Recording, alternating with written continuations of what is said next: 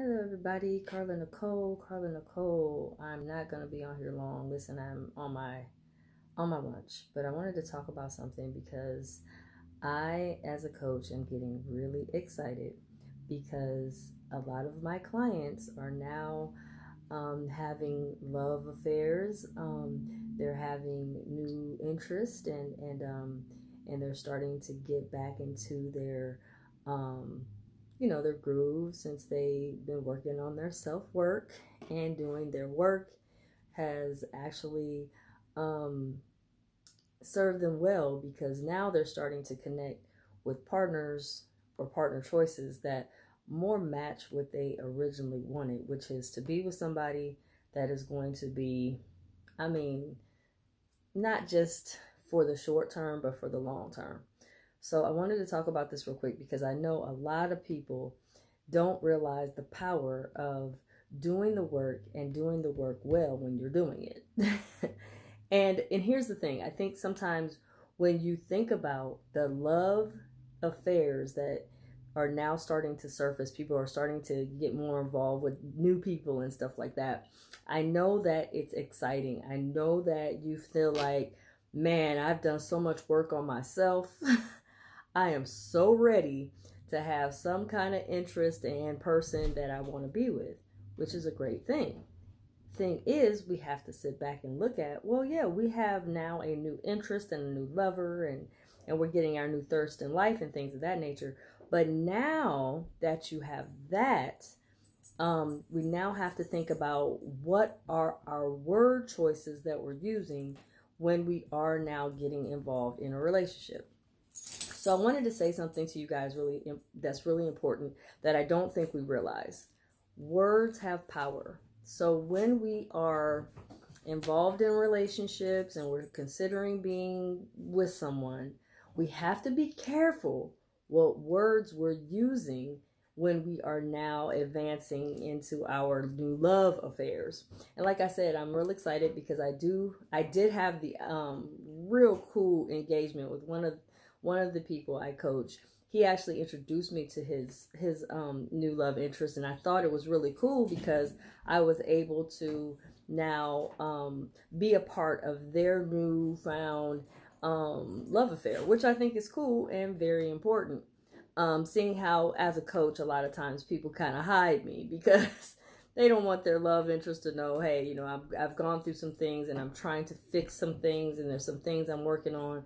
So a lot of times when you're in the newness of the relationship, a lot of people hold me back. They don't tell their love interest that, hey, I got a coach that I talk to and that I work with, which is fine either way. But I loved having the opportunity to meet, her and everything. And one of the things that I think is vitally important that I bring up is that when you are in a new love affair, you don't get so excited and overwhelmed with the newness of it that you start to feel like, I'm good. I did all the work and I put all the time in for me. Now I can focus on him or her, which is true. However, as your coach, I got to give it to you raw and true. You cannot now sacrifice self and sacrifice your own self-works because you're now involved with a new love affair. You still have to prioritize, still meditating, still doing your journal work, still doing anything like your spiritual practices. You still have to do those. You don't put those away and say, okay, I've been now awarded for my hard work and doing all my self-work and all my love for myself. Now it's time for me to set it aside because now I've accomplished now having a love affair. It's a great thing. Love affairs are beautiful, yes. However, I don't want you guys to lose sight that you are still vital and you still should be priority when it comes to this new love affair. Like I said, spring is coming. People are starting to connect. People are starting to fall in love. People are starting to get reacquainted with their sexy side. Clothes are starting to get, shorter and stuff. I get it. Trust me, I get it. We've been on, quarantined and things. I get it. And I know that people really desire to have a new love affair and connection, which is fine. I get all that. But I don't want you to lose your love affair for you. Okay? So still prioritize for yourself. Still be focused on what you have in plan for you. Still don't lose your thirst for life. Don't lose your thirst for learning about what you want to do, and still have a life outside of your new love life, okay? It's very important, because even though you have a new love life and a new thirst for life and you want to get your sexy on and all that, even though you have that in place, don't lose focus of still making sure you are doing the work you need to do. Still take your time out. Still, and anybody that you're involved with at this point, if they're in your life and they're now interested in you, be upfront now. Like, I do have some spiritual practices I do. I do journal. I do meditate. I do have prayer time. I do have time that I spend with my friends, and I do things. Don't lose your sense of self and your sense of focus on you because you now have a love interest. Okay, so that's one thing. Now, also be careful what you say. Like I said, words have power. So the thing I wanted to bring up is sometimes we say things and we don't realize when we say them that the ideas that we are putting out in the universe with the connection of those words can really hinder or help the relationship. So I want to give you guys something that I have happened to me all the time as a coach. People will come to me and tell me, listen, coach, like, I got a new lady, or I got a new man, or I got a new, flair, a new interest or something. And they oftentimes tell me, but with this new connection, I have trust issues. Or they'll say, I like this person, but I'm not really ready for a relationship. These words have huge energetic impacts on the way your relationship by design is going to go. So if you come into a relationship, new or not, you will understand that your words that you say out of your mouth have power. So understand this. When you say something like, I have trust issues, step back off of those words, man. When you say you have trust issues in other people, it's not about the trust in other people. It's about the trust in yourself. So this is why it's imperative that we watch what we say. We see a lot of words go across our screens on social media, on the television, on billboards and signs. So when we see words, we just start saying them because we're used to seeing them. However, when you hear people say they have trust issues, or I have issues with the opposite sex, I can't really trust men, I can't really trust women, I'm not sure about men, I'm not sure about women, that's because of your past. You're allowing your past to now impact your now in your reality. The thing is, if you do self-work, if you start to really focus on what you need as far as an individual, you have a life. Basically, you do for yourself. You don't want somebody else to make you happy. You're really focused on your financial health and your health for your physical health and your psychological health, your parenting health. You're really focused on those things. When you focus on those things, listen to me, you build a confidence in you. And in that confidence in you, what happens is you begin to build confidence in your decision making. When you build confidence in your decision making, what happens is you start to not have this hindrance of focus on, well, I'm not sure if I'm going to pick somebody that's not healthy for me. No, at this point, no, because when you do your self-work and you're focused on making sure you have things in place for you, you begin to learn, no, it's not necessarily about just the fact that I'm now interested in someone else. It is now about the fact that I'm confident in my decisions, because you've been in your self-work, you've been putting yourself first. So that means you've been studying and taking time out of just having the humdrum life and started focusing on empowering yourself. You're reading, you're meditating, you're making new connections and things of that nature. And when you start to do those things, trust issues aren't a factor anymore. You're no longer concerned about if you trust another person or not, because you have now put more emphasis and more concern on your decision making for you. So when we say, that's why I'm saying, I'm giving y'all something, and it's a huge nugget that I want you to make sure you go into your new love affairs with understanding. Don't sit here and tell yourself, I have trust issues, or even say it out of your mouth that you have trust issues when you've put in a lot of work on yourself. Because real talk, when you put in the work for you, you stop being concerned about making poor choices because you're making more informed choices in yourself. And when you do that, you start to lessen your chances of making decisions, especially partner choice decisions, off of whim, off of what they physically look like, off of how much money they make. You're not so focused on that now. You're now focused on, if this person is connected in their own self and they really are driven to do some things they want to do and have some love for self, then I can connect with that person. And I don't even have trust or mistrust in them because I don't have any more mistrust in my decision making and mistrust in myself. So this is where we start to empower ourselves, because we start to build a new foundation of what it is we truly need and want in life. If you really truly need and want certain things in your life, you have to sit down and start to get more confident in your self-decisions. Self-decisions meaning, what am I doing outside of my relationship? What am I doing outside of my parenting? What am I doing outside of my employment? Do I have a life outside of all of those things? If I don't have a life outside of those things, guess what? You don't have a life. Those other things I mentioned are your life, which means you're sacrificing self. And then this is why so many people have an issue with making decisions or with making the correct, solid partner choices. Not because of any other reason, but because they lack trust in self. You build your trust in you when you start to do for you, when you start to put you first, when you start to pay attention to what you need. You can't come into a new love affair and you don't know what you need. You have to sit back and say, oh, hold on, I think I need this for me. I think I need that for me. I'm going to go get that for me. I'm going to do actions to make sure this happens for me. And guess what? When you do these kind of things, you stop worrying about what somebody else is going to do and provide for you, because you're doing it for yourself. And in your love affairs that you are now increasing to have, well, you're not burdening them with trying to make you happy. You're not burdening them with the things you can do for you.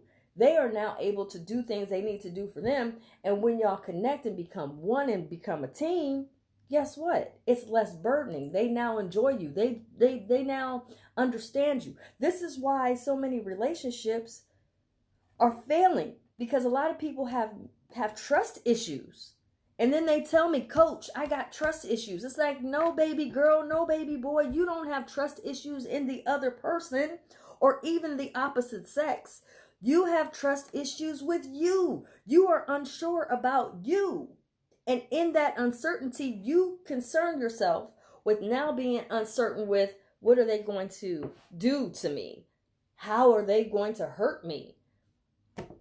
And that in and of itself cost so many good fresh starting relationships just out of saying that comment alone. That's why I said, be very careful what words you choose to use when you are now starting off in a new relationship. When you start off with a new relationship, please, by all means, don't say I have trust issues. Don't say that. When you say those words, it is giving now a new energy on a relationship that hasn't even blossomed yet. We're in spring, right? The birds are starting to chirp. The flowers are starting to bloom. People are starting to get excited about going outside and having fun. These are things that are great to have. However, the problem is we don't sit down and really realize that in the newness of a beautiful love affair, what we say impacts us. Trust me. What we say impacts the relationship. When we say certain things, it caps off the energy that could be allowed in to cause more intimacy to be more solid. We say things and we don't realize the words have power. So I want you guys to share this video. It's vitally important. More people need to understand when love is in the air and it's great and it's exciting and it's fun and it's fruitful. Listen, it's a beautiful thing. I am so excited to see so many of my clients starting to get in love again. That's a beautiful thing. I never tell people, because I'm so big about solo and shining on loving oneself, that I'm encouraging people to be by themselves. No, I'm big about being an advocate for great, functional, beautiful relationships. I'm not going to tell you not to indulge yourself into finding new partners, finding new lovers. It's a great thing. This is a great thing for life. Social love affairs is a great thing in life. However, you want to be more confident when you're choosing the partners. If that's what you want, then you have to first start choosing yourself first. So in your selfish season, or in the time that you're single and by yourself, listen, I get it. You tend to focus on you, which is a great thing. But the problem is when we're focusing on ourselves, we're losing that same focus on ourselves when we get in relationship. But you have to still continue to have a life outside of your love affair. If you make that love affair primary and you start to wither away at your focus on you and what you need, my grandson, then what happens is you start to lose focus on how important it is to still have separate lives. You know, it's very, very important. It's very, very, very important. So that is the number one thing and the number one cue. When you have a relationship, it's all fine, it's great, but we need to make sure that we don't lose focus on still focusing on love of self. Also, beware of what you say. When you say certain words, they have power. When you say, I want a love affair where I have a friendship, and you're not specific enough with saying what else you want. If you want both, you need to say, I want both. I want a love affair and I want a friendship in my love affair. Speak what you want. Again, the words have power. So in that power of words, you have to be specific as to what you want. When you want certain things in love affairs, listen, you got to go for it. And I'm telling you now, I am excited for all of my clients that are starting to build loving relationships. I am totally, totally excited for you. But I also don't want you to lose sight that just because you have a love affair, you no longer have a love for self. You have to continue with that love for self. That is important. I'm going to make you some snacks in a second, little one. So again, like I said, I really want you guys to know I'm always supportive of your love affairs. Please don't hesitate to let me know. Like I said, I'm usually the little secret that a lot of my clients don't tell their lovers about because, of course, they're trying to build and they don't want to know all the bad stuff about, or they don't want to share all of the things that we talk about. But listen, I'm all for that, but just don't lose sight of what you really, really need to be in a good, healthy relationship. We need to also remember that even in those times where we're excited about love and all that, just remember, stay focused on you and what you still need. So share this video. Anybody that's in need of a coach, don't hesitate to inbox me, or you can even call me at 844-5-WISDOM, extension 0. And we can start a real cool coaching journey together, which is a lot of fun. I am building a lot with my clients now. I'm really starting to get some really good, relationships in alignment with self first. And like I tell people, if you really want a long-term relationship to live on beyond just 3 years, or you're really wanting to have that long-term relationship, you want a relationship that's going to be lasting, there's certain things you got to do for you first. And number one is you got to make sure you know you, number one, what you need, number two. So these are important for knowing in order to build a long-term relationship. So that's vital. Like I said, just be careful about what your words are. Do it and trust yourself. It is okay. Trust yourself. If you think that, I'm interested in somebody, they kind of match where I'm at, I've been putting in a lot of work on myself, and they have as well, then go ahead and, definitely indulge. There's nothing wrong with that. But don't get to the point where you don't have confidence in your own trust of you. Because when you lack confidence in you, what happens is you start to lose sense of self. I'm out of here, guys. It's Carla Nicole. I'm signing off. Best kept. Have a great day, guys. Bye.